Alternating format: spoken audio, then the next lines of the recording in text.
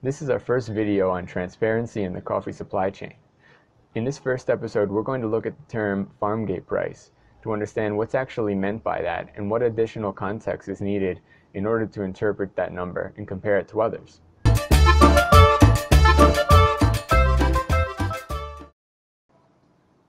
Hi everyone, I'm Karl from Cedro Alto. Today we're going to start a conversation about transparency. The desire for transparency data in the specialty coffee supply chain is becoming more and more ubiquitous. But a question that I don't think is being asked and answered often enough is why? Why do we need all these numbers?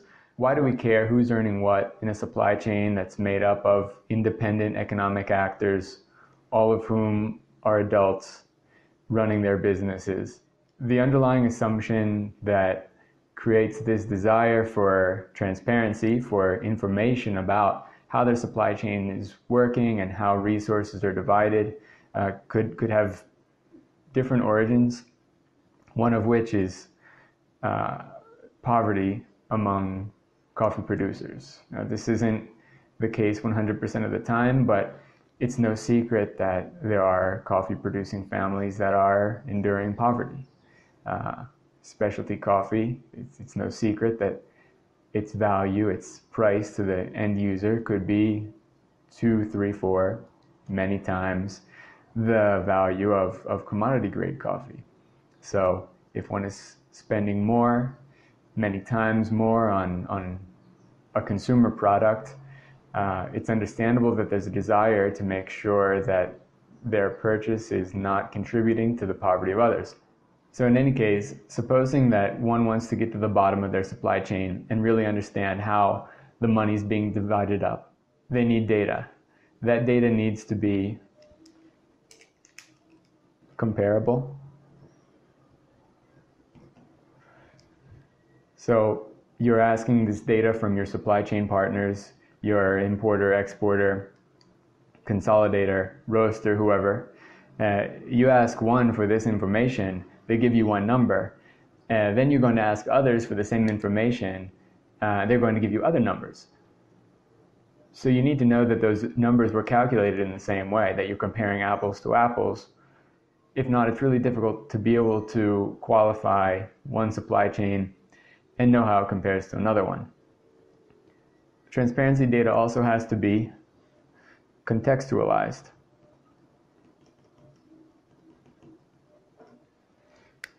So we have to know what that number means to the person on the receiving end of it. Just a number in dollars, euros, pounds, whatever, isn't going to tell us anything about the reality for the person that's receiving that. We need to know what product they're turning over in exchange for that amount of currency and what it really means to them as people. So as this notion of transparency first became popular among specialty coffee roasters, the number that one would often see and still does often see on bags of coffee, on websites, on reports, what have you, is the FOB price, free on board. So that's what the exporter is charging to the importer. The FOB price is important because without a high FOB price, there can't be a high farmer price. Without an above commodity market FOB price, the farmer can't be earning above commodity price. However, a high FOB price does not in any way guarantee a high farmer price. As this conversation has evolved and individuals on the consumption side of the supply chain have dug in more to the numbers and actors and how the money's divided up, there's been more desire for a farm gate price. This is the term that we've been hearing a lot lately. Farm gate price. But this notion of farm gate price, while this is really the number we're looking for, if our goal in having transparency is to ensure that the farmers are earning what they deserve, this number is it. But what does this number actually mean? How is farm gate price expressed? Is it expressed literally, or is there a derivative number being supplied to consumption country actors that they can understand. For example, let's say we have a farm gate price of $2 USD per pound green export grade coffee. This is a very comparable price because it's easily understandable for the person that's receiving the number and can compare it to USD per pound from any other importer or roaster or exporter that they might be speaking with. However, this is a derivative number because a farmer, at least here in Colombia, is not going to be earning US dollars per pound of export grade green coffee. Farmers are going to be earning Colombian pesos per kilo or carga of dry parchment coffee. How do we get this number $2? How is this calculation being done? This is what makes all the difference. No farmer is going to be earning US dollars for green coffee. The equivalent of $2 per pound green coffee that I would express in a transparency report, for example, based on 3,000 COP Colombian pesos per USD, which is always changing. Currently, it's actually above 4,000 because the oil price is so low. So for this $2, farmers earning quite a lot of Colombian pesos compared to a month ago. But that's another subject for another day. Say it's 3,000, which has been more or less an average for the last few years.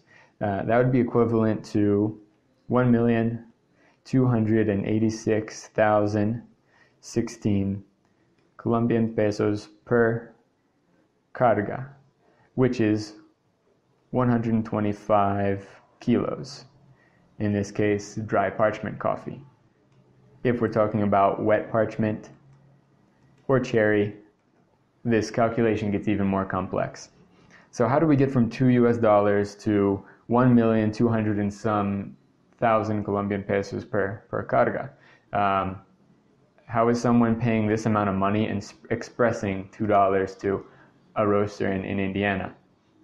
Let's start at the beginning. 1 pound would be 2.20462 pounds per kilo. So first of all, let's multiply $2 by 2.20462. This gives us $4.41 USD per kilo green. However, an exporter is the one that's going to be taking care of the dry milling process, taking dry parchment and converting that into green coffee. That's not expressed in the farmer price. That cost is not incurred by the farmer, so it doesn't apply to the farm gate. So how do we get this green coffee back into parchment? Let's say, for example, to create 1 bag of 70 kilos green coffee, we need 90 kilos dry parchment. This number could be anywhere from 85 to 110. And that would directly affect this conversion, the dry parchment to prepared green coffee yield, and therefore affect our USD per pound green coffee price. The lower quality the parchment, the higher price the green coffee would have, because it would take us more kilos that are being purchased from farmers to create 1 bag of export grade green coffee. So 90 kilos parchment to create 1 bag of 70 kilos green is a 78% conversion rate. That's parchment green yield. I can't spell today. So then this gives us a parchment price of $3.43 USD per kilo parchment. Now, exchange rate, as we mentioned before, let's just take 3,000 because we're being generous. That would give us an equivalent of 10,288 Colombian pesos per kilo parchment. Some places like in Nariño, we're going to use Colombian pesos per kilo, so things are a little bit simpler. Here where we are in Pereira, we use arroba, so this is Colombian pesos per 12.5 kilos of green coffee, but most of the areas that I'm most familiar with, we use cargas of 125 kilos. So we then multiply this times 125 kilos per carga. And that's how we get 1,286,016 Colombian pesos per carga.